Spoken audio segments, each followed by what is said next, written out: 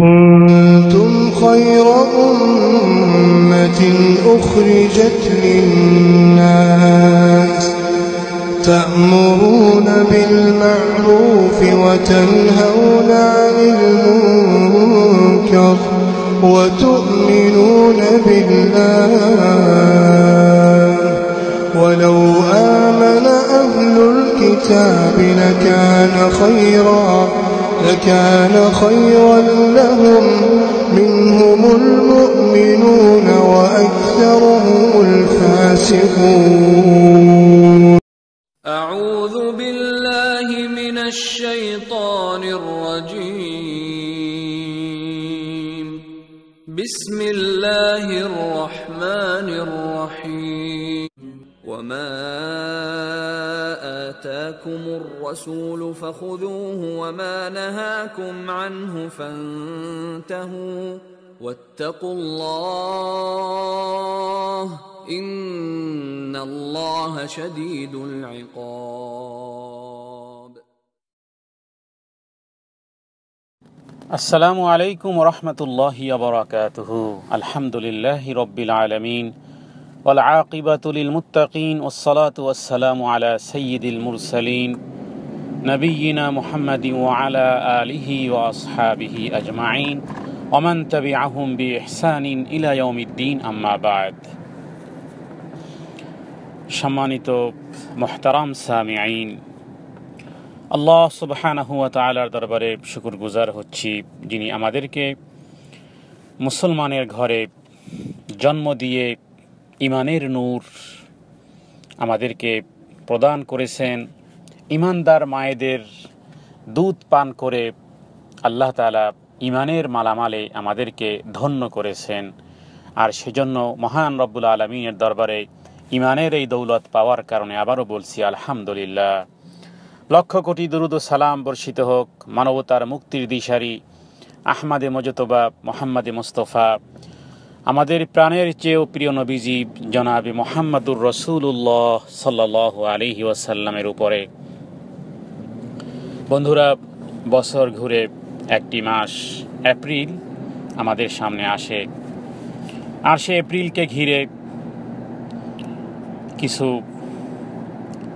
আমাদের মুসলমান ভাই এবং বোনেরা তারা এই এপ্রিলকে লক্ষ্য করে এপ্রিল ফুল একটি শব্দ, যে শব্দটিকে তারা অনেকেই জানেন ইতিহাস, অনেকে আবার জানেন না, অনেকে এটাকে একটা ধোঁকার দিন হিসেবে মনে করে নিজেদের মধ্যেও এই জিনিসের অবতারণা করে থাকেন। অনেকে জানেন যে এপ্রিল ফুল মানে একটি বোকা বানানোর, এপ্রিলের বোকা বানানোর একটি ইতিহাস জড়িত রয়েছে, এবং এটাকে অনেকে জানার পরেও তারপরেও দেখা যায় যে দুষ্টুমি করেও অথবা যেভাবেই হোক না কেন একজন আর একজনকে দুষ্টুমি হলেও বোকা বানানোর প্রচেষ্টা বা সামঞ্জস্যতা, অথবা তারা এই একই জিনিস তারাও অ্যাপ্লাই করেন। তো তাদের উদ্দেশ্যে একটি আওয়াজ সবার কর্ণকুহরে পৌঁছিয়ে দিতে চাই, আর তা হলো রাসূল আকরাম সাল্লাল্লাহু আলাইহি ওয়াসাল্লাম বলেছেন, মান তাশাব্বাহা বিকওমিন ফাহুয়া মিনহুম। যেই জাতির যেই জিনিসের অনুকরণ করবে সে যেন তাদের মধ্যেই দলভুক্ত হবে। সুতরাং যারা জানে না অথবা যারা জানেন, উভয়কে উদ্দেশ্য করে মূলত আজকের এই অবতারণা, যাতে করে আমরা এই বিষয়টির খারাপি এবং এই বিষয়টি আমরা মানুষের কাছে ব্যক্ত করতে পারি, যাদের কাছে আওয়াজ পৌঁছাবে আপনারাও অন্যকে ফরওয়ার্ড করবেন, যাতে করে আমাদের মা বোনেরা, আমাদের ভাইয়েরা, আমাদের বোনেরা যাতে করে এই একটি কুসংস্কার এবং বিধর্মীদের একটি কালচারকে যাতে করে আমরা আর রিপিট না করি। আল্লাহ তাআলা আমাদেরকে সেই তৌফিক দান করুক। এপ্রিল ইংরেজি বর্ষের একটি চতুর্থ মাস। ফুল FOOL একটি ইংরেজি শব্দ যার অর্থ হয় বোকা। এপ্রিল ফুলের অর্থ হলো এপ্রিলের বোকা। এপ্রিল ফুল ইতিহাসের একটি জঘন্যতম এবং ঘৃণ্য হৃদয় বিদারক একটি লোহমর্ষক ইতিহাস। আজ আমরা অনেকেই এ সম্পর্কে জানি না বলে ইহুদি খ্রিস্টানদের সাথে আমরাও এপ্রিল ফুল পালন করে থাকি। আমরা মুসলমান, আজ আমাদের ইতিহাস সম্পর্কে আমাদের জানা নাই এবং অনেকে আছে জানার চেষ্টাও করি না। আজ এ কারণে আমাদের অধঃপতন যেন ত্বরান্বিত হয়েছে। যে জাতি তার ইতিহাস সম্পর্কে জানে না, সে জাতির মতন সর্বহারা জাতি আর হতে পারে না। মূল কথায় আসি, হিজরি প্রথম শতাব্দীর শেষের দিকে যখন সারা বিশ্বে মুসলমানদের বিজয় কেতন সারা বিশ্বে উঠতেছে এবং গোটা বিশ্বকে মুসলমানরা শাসন করেছে এক সময়, সারা বিশ্ব যখন মুসলমানদের বিজয় বাতাস চলতেছে, সে বাতাস ইউরোপের মাটিতেও দোলা দিয়েছিল এবং ইউরোপের একটি দেশের নাম আন্দোলুস বা স্পেন। ইউরোপের দক্ষিণে অবস্থিত রূপসী স্পেন, উত্তরে ফ্রান্স, পশ্চিমে পর্তুগাল এবং পূর্বে ও দক্ষিণে ভূমধ্যসাগর। স্পেনের রাজা লডারিক, যার নাম, সে ছিল একজন কট্টরপন্থী জালেম খ্রিস্টান। তার জুলুমে জনগণ ছিল অতিষ্ঠ, তার জুলুম নির্যাতনে হাঁপিয়ে উঠেছিল মাজলুম মানবতা, কিন্তু তার বিরুদ্ধে টু শব্দ করার সাহস ছিল না কারো। যখন গোটা ইউরোপের ক্লান্তিকাল চলতেছিল, মুসলিম রণক্ষেত্রে কমান্ডার প্রধান ছিলেন মুসা ইবনে নোসাইর। তিনি যখন দক্ষিণে মরক্কো জয় করে কায়রো অভিযানে অবস্থান করছিল, তখন তার সাথে কাউন্টার রাজা জুলিয়ান সাক্ষাৎ করে এই মাজলুম মানবতাকে রক্ষা করার জন্য মুসা বিন নোসাইরকে আহ্বান করেন।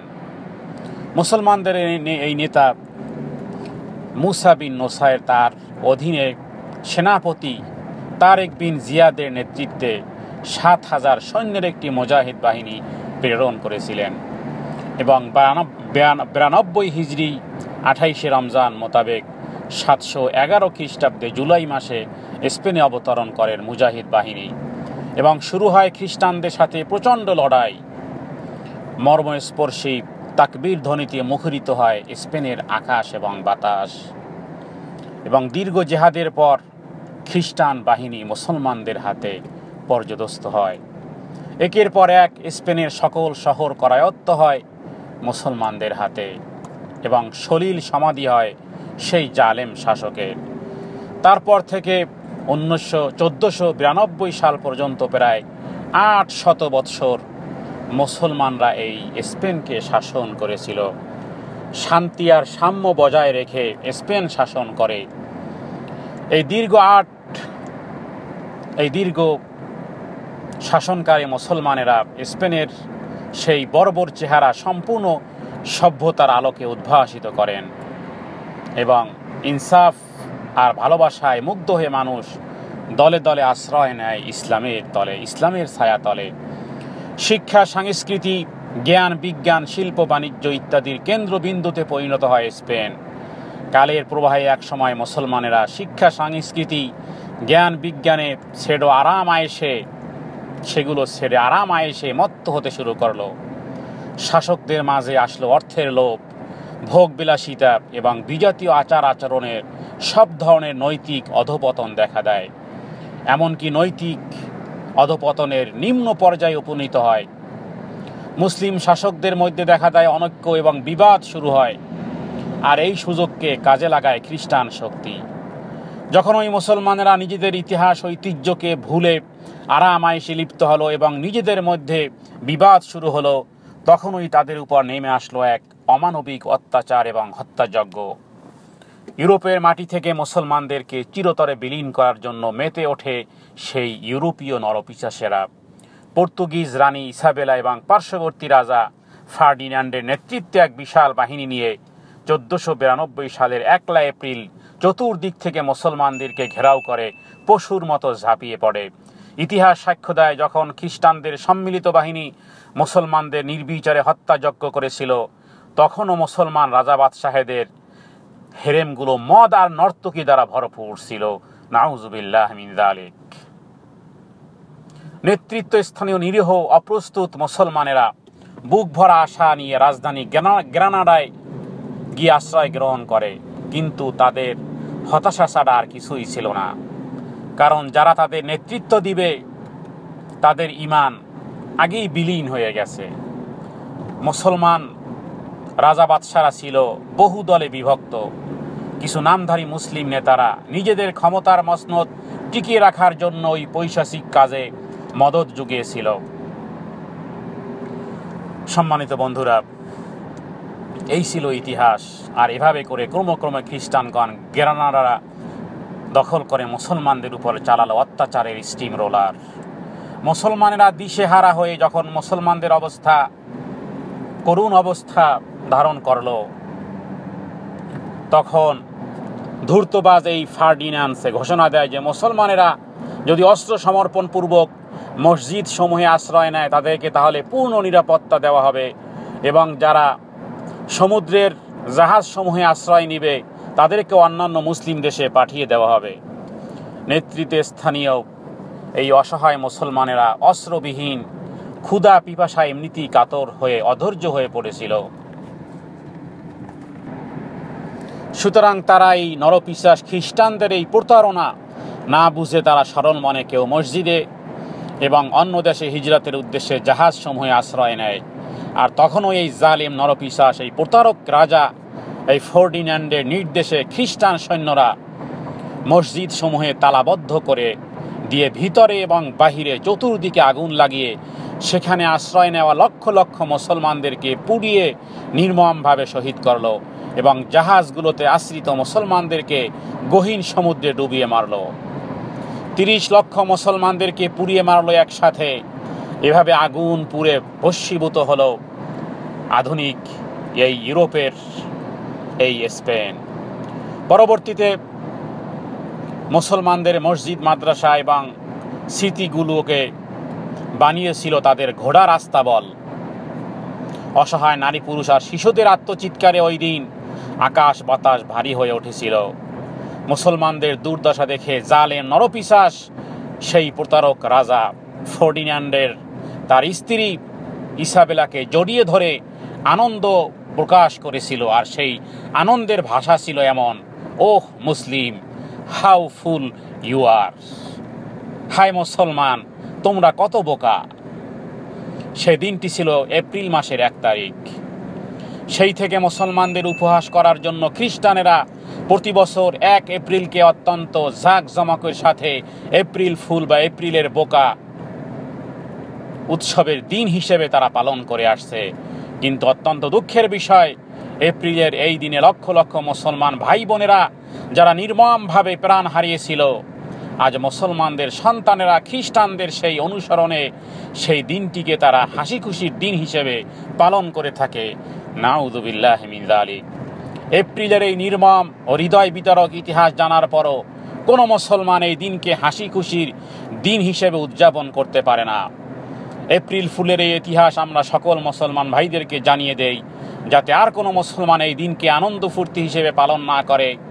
আসুন আমরা সকলে মিলে এই দিনটিকে ঐতিহাসিক ঘৃণ্য এবং কালো দিবস হিসেবে পালন করি। আর আমাদের মা বোন, আমাদের দ্বীনী ভাই এবং বোন যারা শাহাদাত বরণ করেছেন তাদের জন্য প্রার্থনা করি। আল্লাহ তাআলা আমাদের সকলকে সহি শুদ্ধভাবে বুঝ দান করুক। ইতিহাস থেকে এই শিক্ষা গ্রহণ করে আমরা যেন চলতে পারি। আল্লাহ তাআলা আমাদেরকে সেই বুঝ আর জ্ঞান আমাদেরকে দান করুক। আমিন সুম্মা আমিন। ওয়া আখিরু দাওয়ানা আনিল হামদুলিল্লাহি রাব্বিল আলামিন। আসসালামু আলাইকুম ওয়া রাহমাতুল্লাহি ওয়া বারাকাতুহু।